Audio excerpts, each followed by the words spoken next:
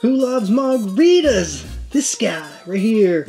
I love margaritas, and today that's what we're making again. It is a Grand Marnier Margarita. Hey everybody, it is Eric, and I am again continuing my journey for 100 cocktails throughout 2020. And you know what? I have not done much with Grand Marnier. In fact, I haven't done anything with Grand Marnier. I've done a lot of cointreau, a lot of triple sec. Although Grand Marnier is similar, it's not quite the same. Grand Marnier comes out of France. It is a cognac and orange liqueur based product. It is an 80 proof, so it is a high proof liqueur for sure. Same as cognac. They're very similar, although there is a little difference. And this particular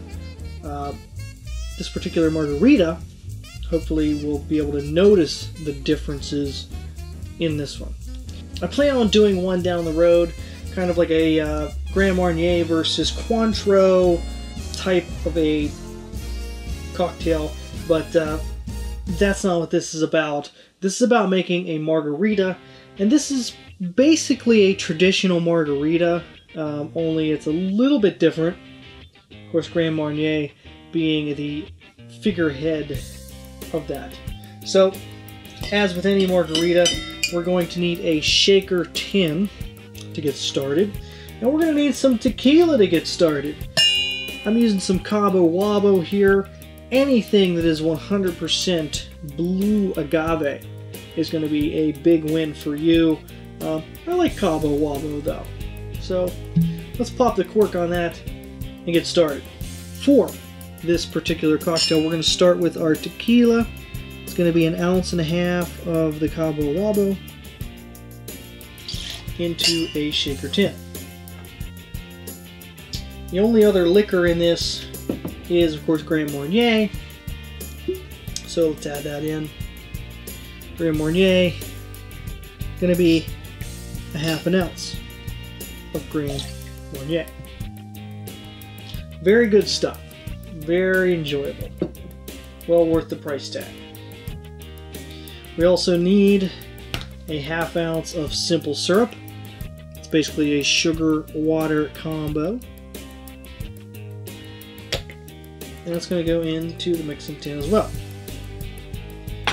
Also, some lime juice. I freshly squeezed my lime juice, and this is 3/4 ounce of lime juice. That's really all you need. It's time to add some ice to it. We're going to give it a real nice shake and strain it off into a chilled glass.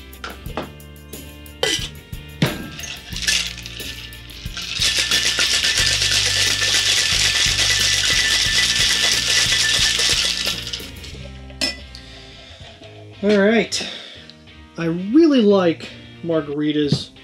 You don't need a margarita glass to serve it. You can use any glass to serve it. And quite frankly, I don't like the salt garnish around the rim.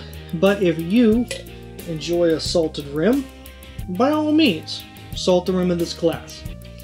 However, I do not, so therefore, I'm not doing it. I'm going to pour that in there. Try and get every last drop we can. And I just like to garnish mine with a lime wheel. Doesn't have to be anything crazy.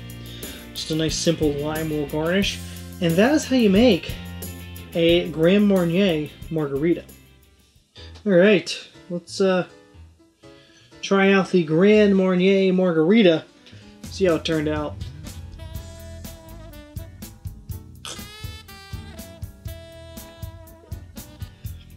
I like the balance. It's a really good balance.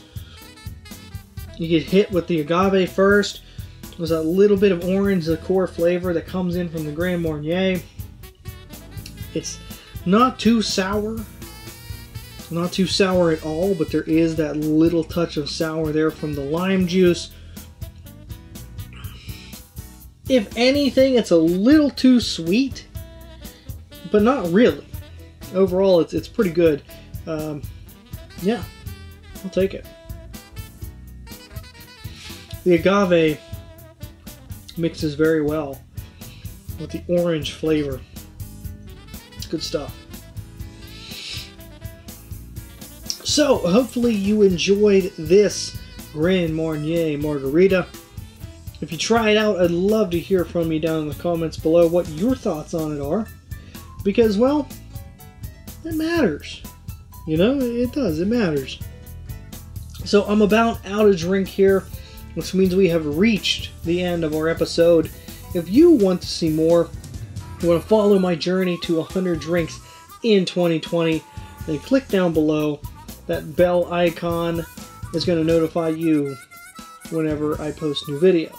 So until next time, thank you for watching this, and remember that if this idiot can do it, so can you.